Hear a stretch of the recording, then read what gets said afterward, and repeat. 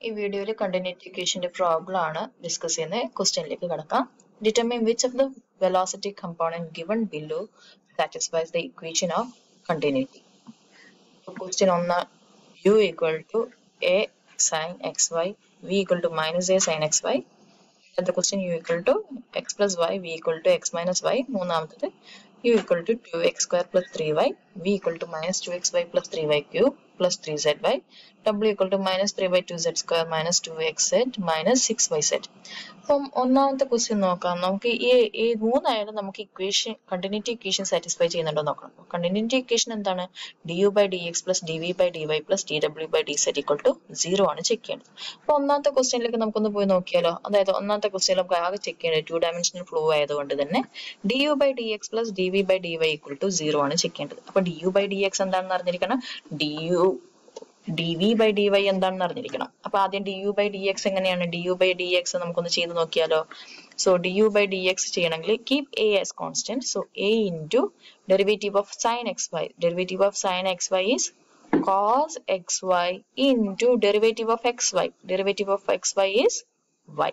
അപ്പൊ du by dx നിങ്ങൾക്ക് എന്ത് കിട്ടി? a into cos xy into y. Similarly, derivative of v with respect to y ചെയ്യണം. അപ്പം a into again minus a into derivative of sin xy എന്താണ്? Cos xy into derivative of xy with respect to y എന്താണ്? x. So du by dx ഉം കിട്ടി, dv by dy ഉം കിട്ടി. ഇനി എന്ത് ചെയ്യുക? അത് ഇക്വേഷനിൽ ഇട്ട് കൊടുത്ത് 0 ആണോ എന്ന് ചെക്ക് ചെയ്യുക. നമ്മളത് ഇക്വേഷനിലേക്ക് ഇട്ട് കൊടുത്തു കഴിഞ്ഞാൽ നമുക്ക് a cos xy into y minus a cos xy into x ആണ് കിട്ടുന്നത്. അപ്പൊ അത് ഈക്വൽ ടു 0 ആണോ? അല്ല, അത് നോട്ട് ഈക്വൽ ടു 0 ആണ്. So hence the continuity equation is not satisfied. ഇനി അടുത്ത ചോദ്യം നോക്കാം. അതും ഇക്വേഷൻ ഇങ്ങനെ തന്നെയാണോ വരുന്നത്? അപ്പൊ അടുത്ത ക്വസ്റ്റ്യനിൽ നമുക്ക് ഇതാണ് ക്വസ്റ്റ്യൻ. നമുക്ക് ചെക്ക് ചെയ്യേണ്ടത് എങ്ങനെയാണ്? അപ്പൊ du by dx എന്തായിരിക്കും? du by dx എന്തായിരിക്കും? 1 plus 0 ആയിരിക്കും അല്ലെ? So that will be equal to 1. Similar du by dv by dy എന്തായിരിക്കും? 0 minus 1 ആയിരിക്കും. സോ മൈനസ് 1 ആയിരിക്കും dv by dy. അത് രണ്ടും ഇതിലേക്ക് കൊടുത്തു കഴിഞ്ഞാൽ എന്ത് സംഭവിക്കും? 1 minus 1 കിട്ടും. That will be equal to 0. അപ്പൊ രണ്ടാമത്തെ ഇക്വേഷൻ എന്താണ്? കണ്ടിന്യൂറ്റി ഇക്വേഷൻ സാറ്റിസ്ഫൈ ചെയ്യുന്നുണ്ട്. If continuity equation is satisfied, that means a fluid flow is occurring.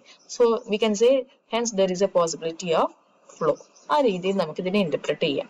ഇനി മൂന്നാമത്തെ നോക്കാം. മൂന്നാമത്തെ ഇക്വേഷനിൽ 3 dimensional ആണ്. അപ്പോൾ കണ്ടിന്യൂറ്റി ഇക്വേഷൻ എങ്ങനെ മാറും? ഇങ്ങനെ മാറും. du by dx plus dv by dy plus dw by dz equal to 0. അപ്പൊ ഇത് ഓരോന്നും കണ്ടുപിടിക്കണം. ആദ്യം du by dx കണ്ടുപിടിച്ചാലോ. du by dx equal to 2 into 2x. That means 4 plus derivative of 3y with respect to x is 0. അപ്പൊ 4x കിട്ടി. Similarly, dv by dy കിട്ടിയാലോ. minus 2x plus 3 into 3y square. That is 9y square plus 3z. Derivative of y is 1. So 3z. അപ്പം dv by dy കിട്ടി. അതേപോലെ dw by dz കിട്ടണം. So minus 3 by 2 into 2z minus 2x minus 6y കിട്ടും. അപ്പൊ ഇതാണ് dw by dz. ഇത് മൂന്നും ഈ ഇക്വേഷനിലേക്ക് കൊടുത്തു കഴിഞ്ഞാൽ നമുക്ക് നോക്കാം 0 കിട്ടുന്നുണ്ടോ എന്ന്. അപ്പൊ കൊടുത്തു കഴിഞ്ഞാൽ ഇങ്ങനെ ഉണ്ടാവും. 4x minus 2x minus 2x. 4x cancel ആയി പോവും. അഗെയിൻ 3z minus 3z ഉം ക്യാൻസൽ ആയി പോവും. പക്ഷെ 9y square minus 6y cancel ആവില്ല. So the answer will be 9y square minus 6y. അപ്പൊ ഇത് equal to 0 ആണോ? അല്ല.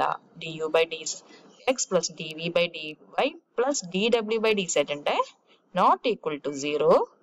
Hence the equation is not satisfied. മൂന്ന് ചെറിയ ക്വസ്റ്റ്യൻസും നിങ്ങൾക്ക് മനസ്സിലായെന്ന് വിചാരിക്കുന്നു.